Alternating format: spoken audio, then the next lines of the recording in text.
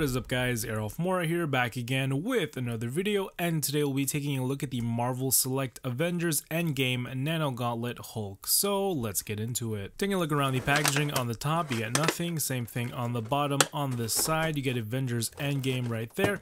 On the back you get a nice picture of Hulk with the Nano-Gauntlet with a brief description, so pause if you want to look and read at those.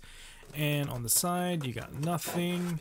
And without further ado, let's get into it.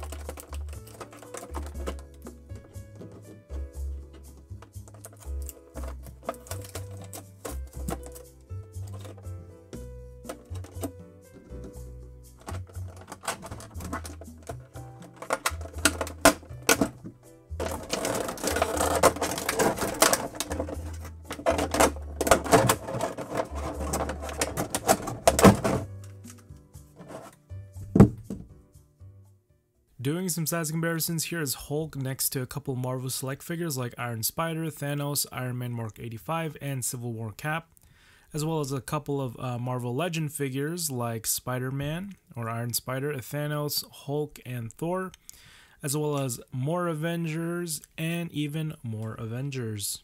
Now comparing Hulk next to Hulk, you could see the scale is obviously different. The Nano-Gauntlet Hulk is more slimmed down and has a more movie accurate sculpt as opposed to this kind of bulkier, probably concept art Hulk on the right. So just doing a 360 look around these guys, you could see how much different the sculpt is and the pattern designs are, but there are some similarities here and there, just little touches. But the one that we get right here on the left, which is the Nano-Gauntlet one, is obviously more movie accurate and I think has better sculpt and better proportions. Taking a closer look at both of these figures, you can see these sculpts are way different. The Nano-Gauntlet one looks more like Mark Ruffalo as opposed to the Disney Store exclusive, which looks more like Hulk. So yeah, just looking at the suits here, you can see it's kind of similar in some of the grays, the lighter grays area, pretty much the exact same purples here, but you can see the sculpt and kind of the way the joints are sculpted in to form like the articulation joints is way different obviously, and you can see it's more slimmed down. And one thing to point out, comparing it with the Build-A-Figure Hulk here, the Legends, you could see it looks like the exact same, almost the exact same sculpt on the feet. Just a minor detail right there. And if you want to do some head swappings, you can't, because the peg on the Nano-Gauntlet one is too big. You can see right there. I tried. And if you want to see the Legends one, that's what it looks like. Obviously different color greens. Now for Hulk's accessories here, you get one pair of relaxed hands here. You can see nicely sculpted and nicely paint detailed on the fingernails right there. This is what it looks like on the figure. You could do some relaxed poses or even holding the gauntlet pose. This is from the Marvel Legends Hulk or Build-A-Figure Hulk. Next up you get a pair of gesture hands. I don't know, it looks like it's meant to hold something or make him do some talking gestures, but same sculpt, same paint details on the fingernails, and this is what it looks like on the figure. And lastly, for Hulk's accessories, you get the Nano-Gauntlet itself. Now this is a nicely sculpted, nicely detailed piece. I do have it rotated a different way. I apologize for that. But you can see the reds are painted nicely. The silver and the yellows and the stones as well are painted nicely. You can see there are some paint splotches here and there, but other than that, the sculpt is pretty much dead on accurate. And I really like how they sculpted the Mind Stone right there. Now comparing this one to the Nano-Gauntlet for the Build-A-Figure Hulk from the Marvel Legends line, you can see they're pretty much almost the exact same size. It's just that it's obviously the Select is a little bit bigger, and you can see the sculpt is more movie accurate to the Select, and this is what it looks like on the figure, which is cool. And you cannot attach this to the Thanos. I tried because the peg is too long. Unfortunate, but what could have been. There you go. Just imagine. Now comparing this to the Infinity Gauntlet, you could see Looks pretty nice side by side. I wish you could attach both of the gauntlets on, but that is okay. It looks cool nonetheless.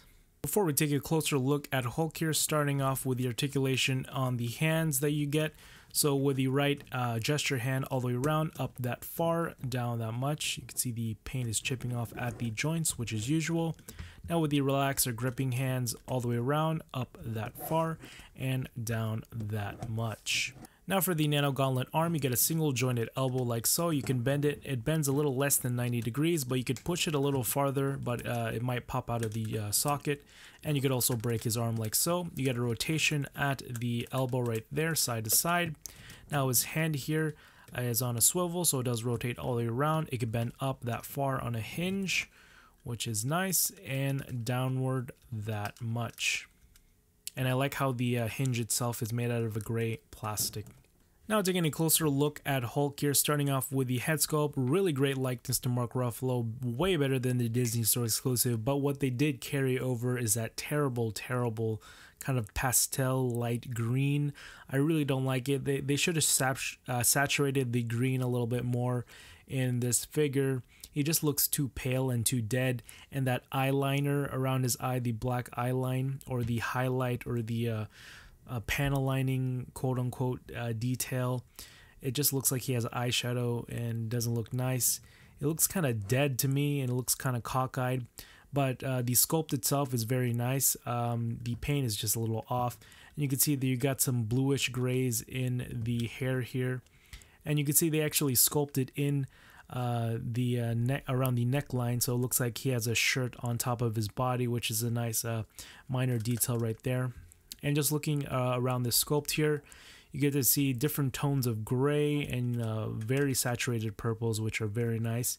And you can see the sculpt here. Every line that you see is probably indented or raised up, so it has a nice look and feel to it. So really great sculpt. The only downside with this guy is that dumbbell joint right there. It's only connected on that one little thin plastic area in the crotch, so it makes it for a very loose figure in the legs, so it's hard to pose this guy in dynamic poses without him falling over. So that's kind of disappointing, but with the trade-off with that kind of loose joint, you get more articulation or more range in the legs, just a little bit. And looking at the rest of the figure here, you can see clean paint jobs all around. They try to paint the hinge joint right there, but it is kind of rubbing off as usual with Diamond Select figures, and he has pec holes at the bottom of his feet. For Hulk's articulation, the head is on a ball joint or a double ball joint or a dumbbell joint, so it does rotate all the way around, bends up that far, which is great, and downward not at all. What happened, Diamond Select? That's kind of disappointing. A little tilty shifty head movement right there. Arms do rotate all the way around. They bend outward that far at 90 degrees, which is good, and inward not at all. Single jointed elbow bends at 90 degrees. Rotation at the elbow.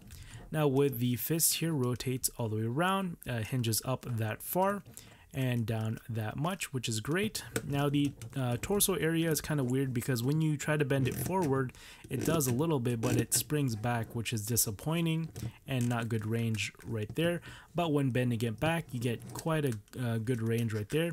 Side to side movement like that, and 360-degree rotation at the torso. Now on the waist here, it does rotate all the way around. Legs can kick forward that far, which is great, and he can sit down like so, and back surprisingly just a little bit. And he also can rotate at the kind of the hip area or the upper part of the leg like so. And he also has a upper thigh swivel like that, and double jointed knees, which are very stiff, but there you go. Now his feet here, they bend down that far, which is great, up that much, which is also okay. And he also has the ankle pivot, and his legs move outward that far, so he could do the full splits. Kind of disappointing because when I tried to do the ankle pivot test, just doing it right here, you could see it just wants to do the splits, but when I try to get it into a good stance, it just falls down, which is quite disappointing.